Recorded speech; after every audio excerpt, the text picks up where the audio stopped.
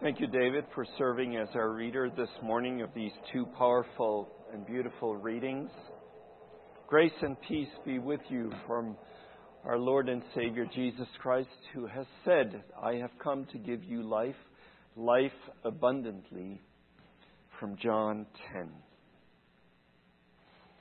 People of joy, first events in stories are usually quite important. If you open a new book, then the first impressions, the first introductions of the characters, of the plots, set the tone. These first impressions help us to anticipate what is to come. They shape expectations. First events matter. Each of the four Gospels, which tell the story of Jesus' life and His ministry, starts with some kind of introduction of Jesus. Usually, it is an encounter with His cousin, John the Baptizer. And then follows some sort of, or some form of a calling of the first disciples. As Jesus walks around the shores of Lake Galilee and He calls the first set of disciples. Then each marks the move to Jesus' ministry by describing a particular event at which Jesus stands out to people. Mark, which was the very first gospel written, the first thing that Jesus does is He casts out an evil spirit out of a man who is possessed by this demon. So we have in Mark, the first event is a healing.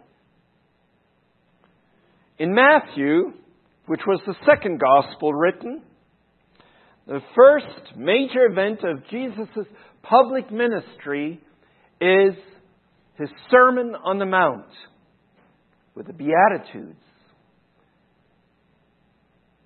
So, Jesus teaches a very large crowd of people from the mountain. And in Luke, the third gospel written, Jesus first preaches in a synagogue, announcing His intention to heal and to feed and to release the captives and bring good news to the poor. We will be hearing that reading next Sunday. So, first impressions, first things matter. Here in John, which was the last of the four Gospels written, the first thing that Jesus does is not to preach, not to heal, not to teach. He goes to a wedding, to a Jewish wedding. How different from the other three. A wedding, a party. More than that, Jesus and His disciples not only attend the wedding, but Jesus saves the day, turning water into wine when the wine had run out. And this is no ordinary miracle, no, quote, business as usual kind of miracle for Jesus, as if that even exists. The first public act of Jesus' ministry in John is attending a wedding and is changing approximately between 120 and 180 gallons of water that was used and originally intended for purification purposes into not just some cheap 2-bottle wine off the shelf, but into the best wine. How many bottles are we talking about? I spent some time trying to do the math here. I had fun with that. I mean, Story about grapes. So how can I not spend time with all these grapes? Consider this. So, a standard bottle of wine is about 750 milliliters, meaning that a case of 12 bottles from Total Wine contains 9 liters or 2.37 gallons. Yes, it's true. I did the math.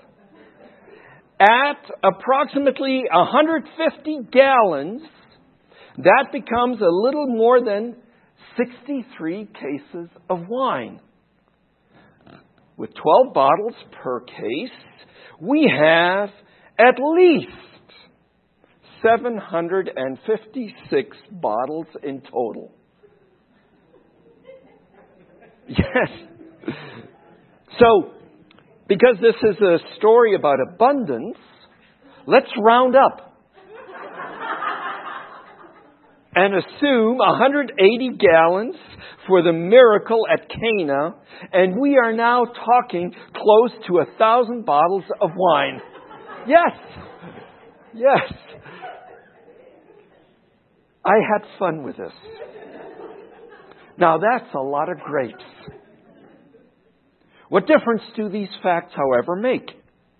I think it starts breaking down for us just how much abundance is implied here. Because this is a text of abundance, of extravagance. And the key, I believe, the key to this text, which opens the rest of John's Gospel about abundance, is found in the first chapter of John, in verse 16.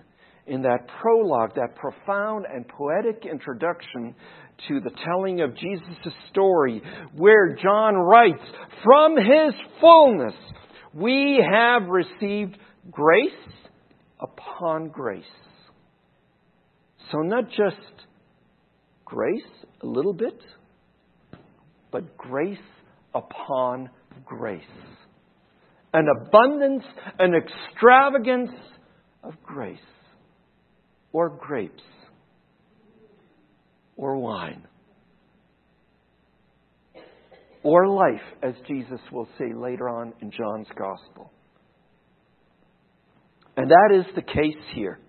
Because to run out of wine at a first century Jewish wedding would not just have been embarrassing for the hosts, but literally disastrous. If you want to ruin your reputation, run out of wine at a Jewish wedding then.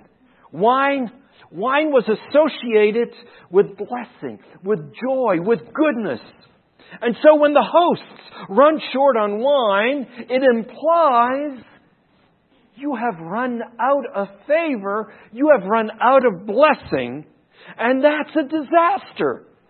To run out of wine would have felt as if a curse would come over not only the hosts, but also the couple that has married. Like you'd run out of blessing, out of God's blessing. So Jesus doesn't just offer enough wine to cover the balance here, but Jesus turns 6 huge washing jugs of water into wine, providing more and more wine and blessing, which is implied than they could have ever imagined or ever consumed. And more than that, as the steward acknowledges, it's the best stuff they've had. And they're into the 3rd day.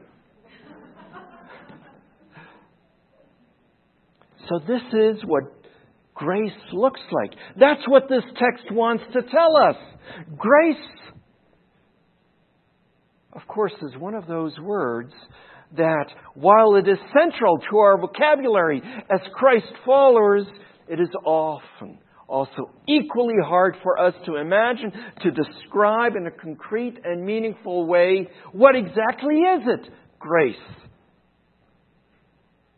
John reminds us that grace upon grace means abundance. as an unbelievable, more than you can possibly imagine abundance, which is why it's significant that in the fourth gospel here, John describes the first thing that Jesus does as providing, yes, more wine.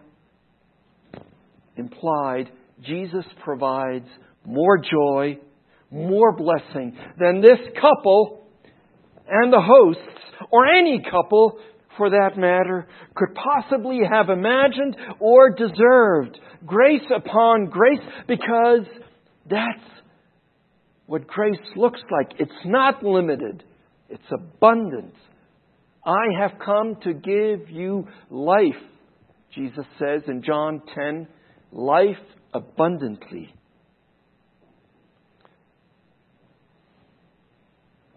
And so, when we look at this text of abundant grace, we also see surprising grace. Surprising grace. Think about that. Think about that in your life. Think about an example of surprising grace in your life. Just when you thought, it seems like the world is coming down hard on you. Just when you think you're not good enough. One of the most vicious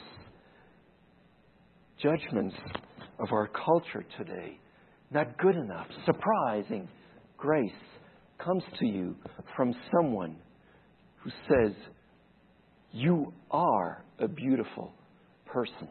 You are beloved. Just when you think, maybe this is the craziest idea you ever had of. Surprise. You feel affirmed to go forward with that seemingly craziest idea. Just when you think you know it all, surprise. Surprise.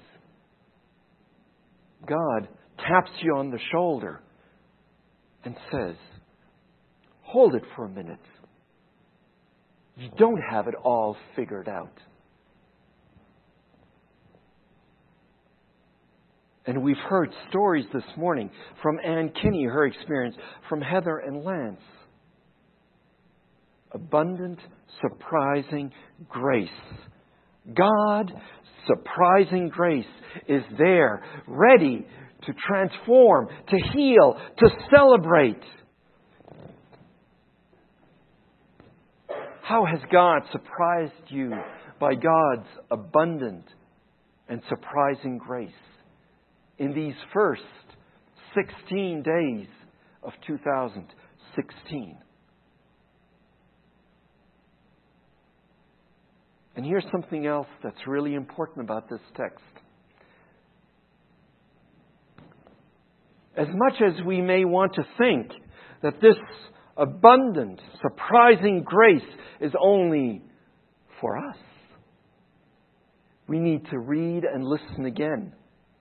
Because this story also shows us that God's grace is to be shared with others, because the setting of this first sign that Jesus does in Cana in northern Israel is essential. It is a wedding. And at the wedding, all the guests, not just the chosen few, all the guests will get to experience this act of abundant grace. All will watch the steward pour wine into their glasses, and when they thought their cups would perhaps stay empty, all will be surprised. All will take that sip, and all will say, where did this come from? Because God's grace is for all children of God. As much as we, yes, often try really hard to limit God's grace to just us.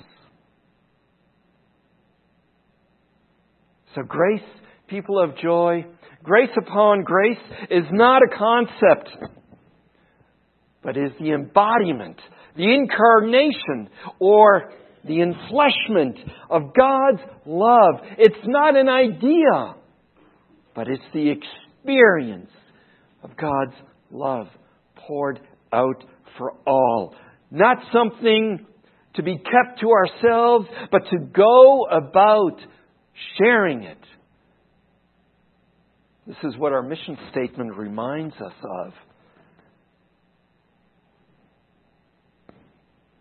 Sharing Christ's love, growing God's family. Jesus creates abundance. Yes, wine upon wine, blessing upon blessing, joy upon joy, grace upon grace. That is the opening of this story, the opening tone. And we should take note because as this story reminds us so powerfully and so beautifully, first events matter. They set the tone. Jesus, what a tone you've set for us. Thanks be to God. Amen.